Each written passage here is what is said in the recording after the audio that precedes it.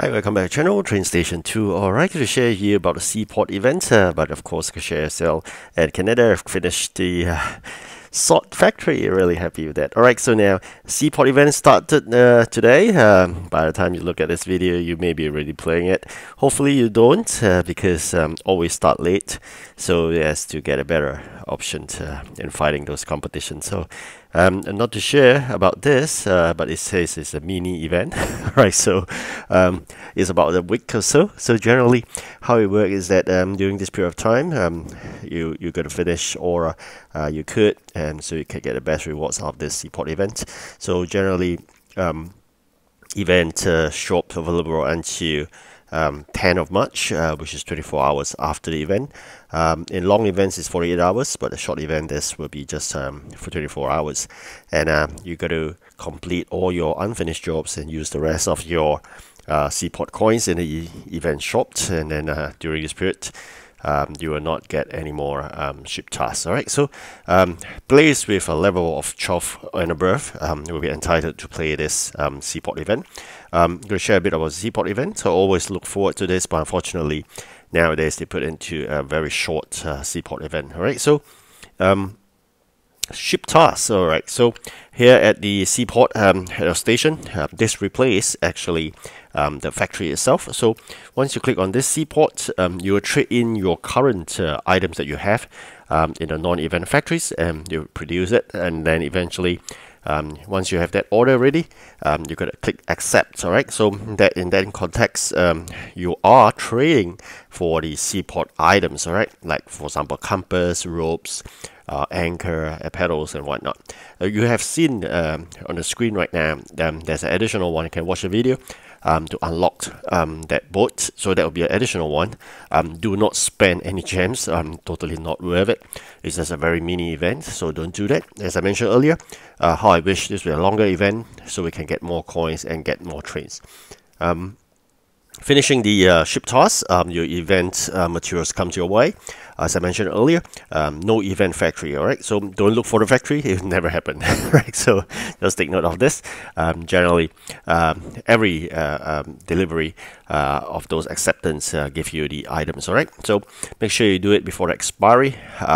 Complete them in time, or they will be disappeared, alright? So another task will then generate in an hour. Don't forget to accept the ship task when you have enough materials, as I mentioned earlier. So this is just a sample. You can see there's actually a bin button.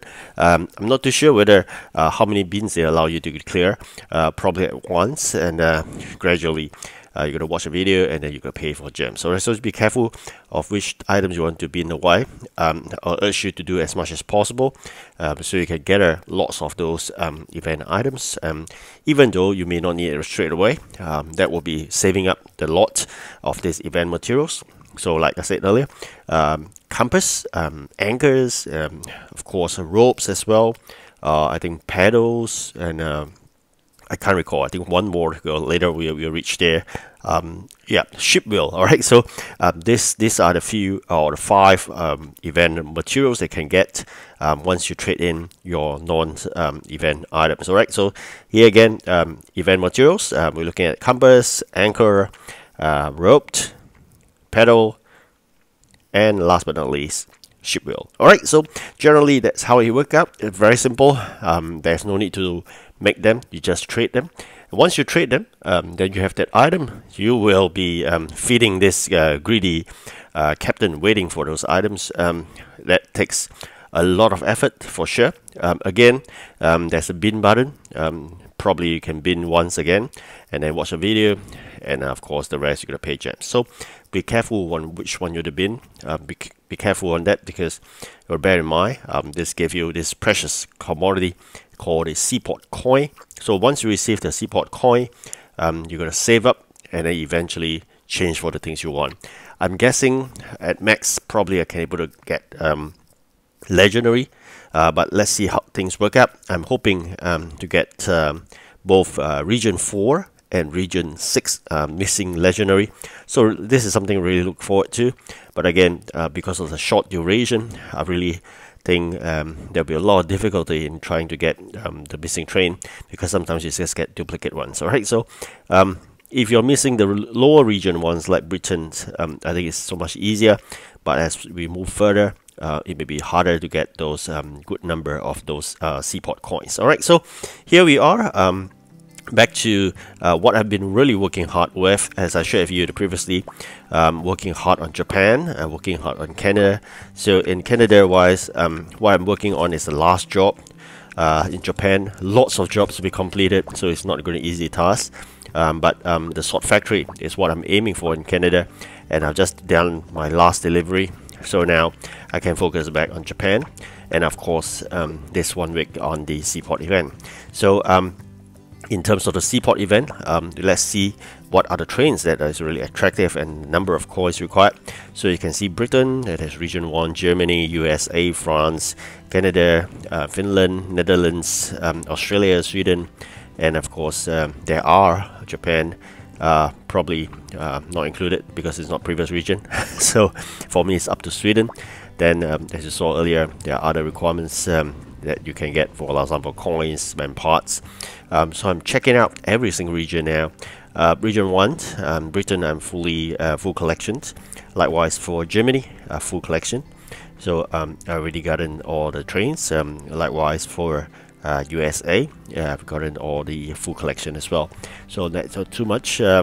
Looking into France, this is the one that I mentioned we're hoping to get, the up challenge. So region 5, Canada. All right, so full collection at what wise. Let's check out Finland. Finland is another one that I don't have the full collection. I'm missing by 1 legendary. So this is the one I'm looking at 8060. So both region 4 UP challenge and 8060. All right, so lucky me, Netherlands, I think got it completed. So it's a full collection likewise. Australia, I believe is full collection likewise. Okay, great. And Sweden, I got a full collection likewise. So I've been working hard. Previously, the Seaport event was a main event. They can get more trains. Nowadays, a bit tougher.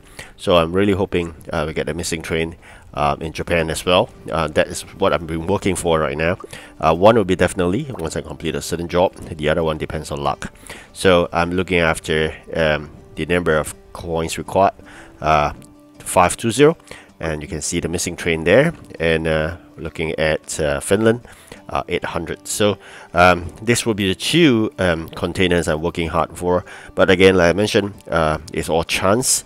No guarantee, because you can get duplicate trains. All right, so that's something to look forward to. And for now, I'm just going to share with you the jobs I have in Japan. Lots of it, as I mentioned earlier. I'm going to a bit of slow motion here. I'm going to share you the XP is really high, and I must say this: you would be forced to generally progress faster than expected because of the high number of XP. So I'm really wanting to share, if you could stay in the current region as much as possible, so as to collect all trains. Otherwise, you will need to rely on this Seaport event. I'm going to share here again. This is the train. I mixed it out, but there's a good chance of getting it because 3 of the slots are the missing train. So as long as we fall within that 3 slots, I think we are good. And let's check out the other one, which is Finland. Again, that one missing train, but this time around you can see there is only a chance of 2 slots here, so this is harder to get compared to just now we saw in region 4 France. All right, so again, all depends on luck. I'm gonna finish my Japan job as fast as possible, but that will really cause me to accelerate in terms of leveling up. I do not wish to level up too fast, because that means that we have a chance of missing another legendary train in Japan. So make sure you can get all the trains and get more event trains before you move on. Alright, so now Sort Factory, as I mentioned earlier, something to excite about.